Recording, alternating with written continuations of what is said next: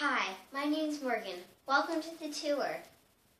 We are in the tropical rainforest. Any questions before we begin?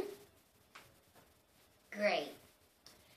Many people prefer the grasslands, but I don't.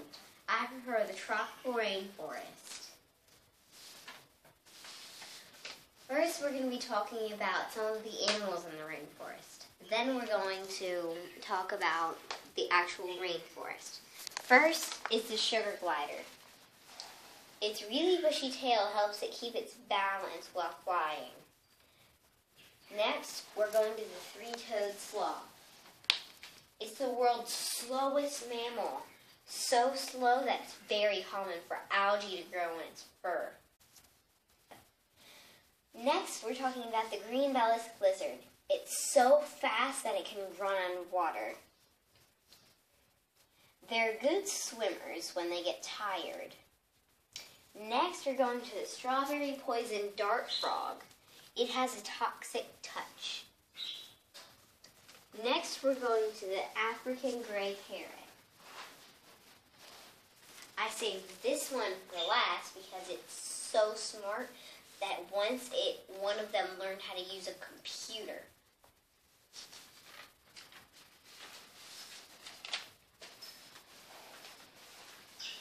Now on to the rainforest. It's located near the equator. It covers 7% of the Earth's surface and contains more than 50% of the Earth's plant and animal species. The population of the rainforest is large and diverse. It's sometimes known as the lungs of the planet because the plant life there provides a great deal of our oxygen while absorbing all of our carbon dioxide. They're in the tropics where it's warm and wet all year long. The temperatures there never fall below 25 degrees Celsius or 77 degrees Fahrenheit.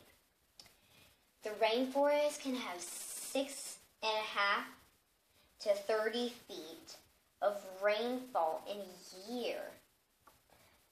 The canopy is where you would find the majority of living things.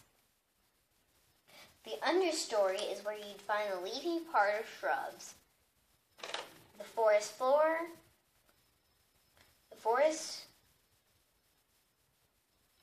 has mushrooms and fallen leaves.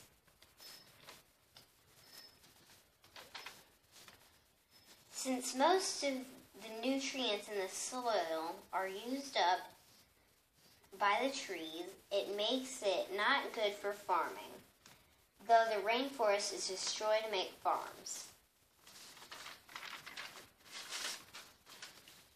Logging, mining, farming, and grazing animals all threaten the rainforest and its valuable resources, including the plants we use to make chocolate and coffee. Many medicines can be made from the plants in the rainforest. Surprising fact, one rainforest species become extinct every 15 minutes. My cameraman is going to show you the pictures again, all of them. I'm going to get my pet George. He's an eyelash-crested gecko, and eyelash-crested geckos are found in New Caledonia, high in the trees of the rainforest. I'm going to go get him right now.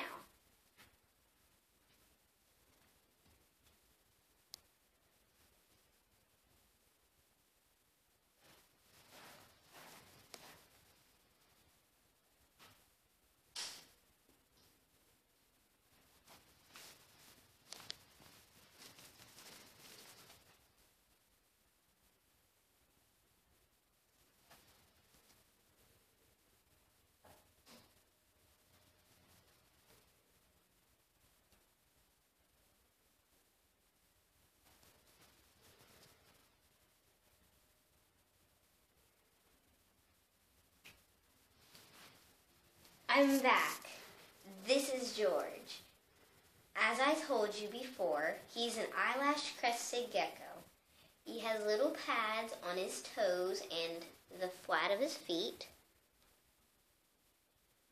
and on his tail. His tail's so awesome. So that means he can hold on to things like Spider-Man. Like that.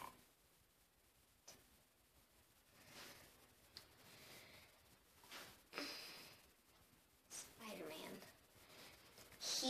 He has really strong hind legs. He can jump up to like 3 feet. We're gonna take a little trip over to his habitat.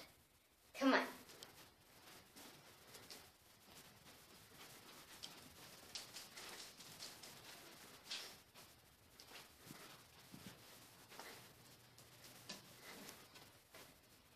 This is my pet's habitat.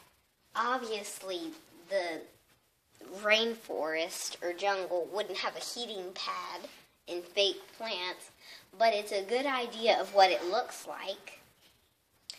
Now, I'm just going to put him right back in here.